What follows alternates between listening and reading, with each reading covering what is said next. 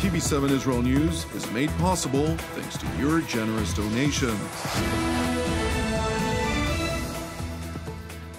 Shalom and good evening. This is TV7 Israel News, broadcast to you from Jerusalem. And in today's top stories, Israeli Defense Minister Benny Gantz asserts that leaders of terror organizations seeking to harm Israel are not safe wherever they may be hiding. The Iranian-aligned Houthis in Yemen pledged to join the Palestinian battle against Israel once their aspirations for Yemen are realized. Israeli officials and Western diplomats voice pessimism over prospects of reviving the 2015 nuclear agreement with Iran. Israeli Defense Minister Benny Gantz warned that if quiet on Israel's southern front would be disrupted by the terror groups in the Hamas-controlled Gaza Strip, the Israeli defense establishment would use all the tools at its disposal to respond with force. In an interview with Israel's Khan State Television, Jerusalem's top defense official further leveled a threat to the leaders of Iranian proxies, including Palestinian Islamic Jihad Secretary General Ziad al-Nahara, asserting that he had no insurance policy anywhere he went, and that leaders of terror organizations should be worried of Israel's capacity to reach them wherever they may be hiding. Meanwhile, it has been reported that Islamic Jihad Field Commander Taysir Jabri, who was killed at the start of Operation Breaking Dawn, was responsible for planning and executing an attack by means of anti-tank missiles on Israeli civilians from the Gaza Strip in the days that led to the Israeli-initiated operation.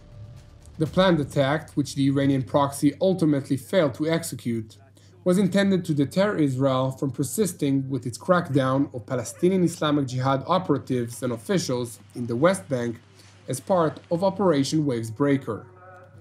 Meanwhile, during a military ceremony marking the end of Operation Breaking Dawn, Southern Command Commander Major General Eliezer Toledano said that the troops involved in the weekend offensive successfully fulfilled all of the prescribed objectives. האם המבצע הזה מוצלח? אומר לכם רק דבר אחד. עמדתם ביעדים שהטלנו עליכם. מבחינתי זאת ההצלחה. מה היה המפתח להצלחה? לוחמים ולוחמות, חיילים וחיילות, נגדים ונגדות, קצינים וקצינות, עם רוח לחימה, עם נכונות להילחם, כדי שרמת הביטחון תהיה רמת ביטחון גבוהה. General Toledano further stressed that the Israeli troops did an exceptional job and that within a minute's notice, the IDF was prepared to launch another operation vis-a-vis the terror groups in Gaza if Jerusalem deems it necessary. אנחנו יודעים שני דברים. הדבר הראשון שאנחנו מוכנים להתחיל מההתחלה עוד דקה. מההתחלה עוד דקה. והדבר השני שאני רוצה להגיד לכם, אני מגבה כל אחד ואחת מכם, בתאי התקיפה ובכל מקום אחר. עשיתם עבודה בלתי רגילה. אני גאה בכם. Meanwhile, overnight, IDF ISA or Shin Bet and Border Police Special Operations Forces conducted counter-terrorist activities throughout the West Bank districts of Judea and Samaria, during which a number of terror operatives were apprehended. No injuries were reported among the Israeli forces. Meanwhile, in the Palestinian city of Nablus, hundreds of Palestinian terror operatives and their supporters flooded the streets to partake in a burial procession of senior commander of Fatah al-Aqsa Martyrs Brigade, who was killed during an intensive gun battle with Israeli Special Operations Forces. Following the burial, the mother of the terrorist was asked whether the death of her son, Ibrahim el-Nabulsi, represented Israel's victory over Palestinians who seek to use force against Israel. لا ما انتصروا في 100 إبراهيم في مليون إبراهيم في ملايين إبراهيم مش إبراهيم واحد في الدنيا لا كل واحد فلسطيني بيقول أنا فلسطيني بيقول هو إبراهيم ذات نفسه إبراهيم. Meanwhile, Iranian Foreign Minister Hussein Amir Abdollahian held a phone conversation with Hamas leader Ismail Haniyeh, during which he congratulated the latter for the Palestinian victory against Israel. While Tehran's top diplomat continued to voice repeated slogans detached from reality, sources familiar with the content of the conversation confirmed to TV7 that the Iranian foreign minister voiced dissatisfaction with the fact that Hamas did not join the Palestinian Islamic Jihad in its battle against Israel. Separately, in a desperate attempt to deter Israel from targeting leaders of Palestinian terror groups, including in Lebanon, Tehran instructed Hezbollah Secretary General Hassan Nasrallah to threaten Jerusalem. Speaking from an undisclosed bunker in Beirut, for fear of his own life, the leader of the Iranian proxy in Lebanon asserted that any Israeli action would be met with a response. سمعنا في الأيام الماضية أنهم يخططون لاغتيال قادة في الجهاد الإسلامي أو في حماس أو في الفصائل الفلسطينية في خارج فلسطين المحتلة ومنها لبنان. في يوم عاشوراء نقول لهذا العدو إن أي اعتداء على أي إنسان في لبنان لن يبقى بدون عقاب ولن يبقى بدون رد. Turning to Yemen, where tens of thousands of Iranian-backed Houthi militants flooded the streets of Sana'a city to voice support for the Palestinian terror group in their battle against Israel. And while the Houthis raised placards calling for the destruction of the United States and Israel, they pledged that once their efforts to secure Yemen would be complete, they will eagerly join their Palestinian brethren in their battle against the Jewish state. هذه الجموع الغفيرة في هذه الساحة وما عداها من الساحات في كل محافظات الجمهورية التي تحيي عاشوراء تؤكد تضامنها القاطع مع أبناء شعبنا الفلسطيني، مع حركة الجهاد، مع سرايا القدس، ونحن بإذن الله عما قريب جنبا إلى جنب مع هذه القوة البطلة في مواجهة الصلف الصهيوني الغاصب، كما نحن اليوم نواجه في الوقت نفسه العدوان السعودي الأمريكي الصهيوني الظالم. It is interesting to note that while the Houthis agreed to a UN-brokered cessation of hostilities in recent weeks, intelligence officials have warned that Iran is blatantly exploiting this time to smuggle significant quantities of advanced weaponry to its proxy in Yemen.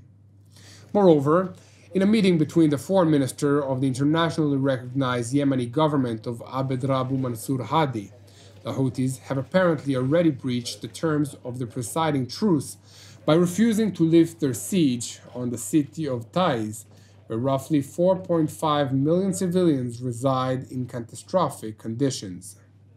وكحكومة يمنية طبقنا كل عناصرها، كل ما يجب علينا أن نطبقه، لكن كانت دائما هذه الميليشيات هي من يتهرب من هذه الالتزامات.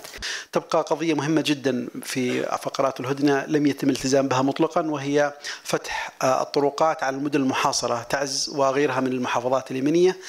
هناك أكثر من 4.5 مليون مواطن يمني منذ أكثر من 8 سنوات في حالة حصار مطبق.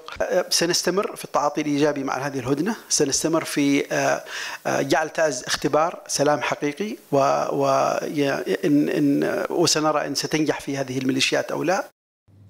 While the Iranian-backed Houthis refused to comment on allegations leveled against them, residents of the Houthi-controlled city of Sana'a voiced hope that peace would ultimately prevail. In other news, after the nuclear talks in Vienna have come to a close, the European Union said that delegations of the respective parties have returned to their capitals for political consultations on a final decision. Indeed, the 4 days of talks, discussions and proximity talks in Vienna are now over. What can be negotiated and what could have been negotiated was actually negotiated, and now it's reflected in the text which was put to the negotiators as the final text. Now, next steps are that this is for them, for the participating countries who were participating in the negotiation to consider, to bring to their capitals, and then a political decision need to be made in each of the capitals whether they accept the text or not. High Representative Borrell, as the coordinator, expects that decisive political decisions will be taken to sign this deal. The Iranians have reportedly agreed to relinquish their non-nuclear demands related to US guarantees that future administrations will not scrap the deal once replacing the Biden administration, and the removal of the Islamic Revolutionary Guards Corps from the designated list of foreign terrorist organizations. In exchange, the Iranians are now demanding that an outstanding investigation by the International Atomic Energy Agency into nuclear particles that were uncovered in undisclosed locations in Iran would be closed, a demand neither the United States nor its European allies are willing to accept. Therefore, according to Israeli officials and Western diplomats who spoke on condition of anonymity, the chance of Iran agreeing to the terms of renewing the 2015 Nuclear Safeguards Agreement is highly unlikely, despite it being a far less comprehensive version than what it supposedly was marketed as approximately 7 years prior. Thank you for joining TV7 Israel News. It is important for us to highlight that TV7 Israel is a donation-based ministry. Therefore, if you are blessed by our productions, please consider making a financial contribution that in turn will enable us to sustain our ongoing operations.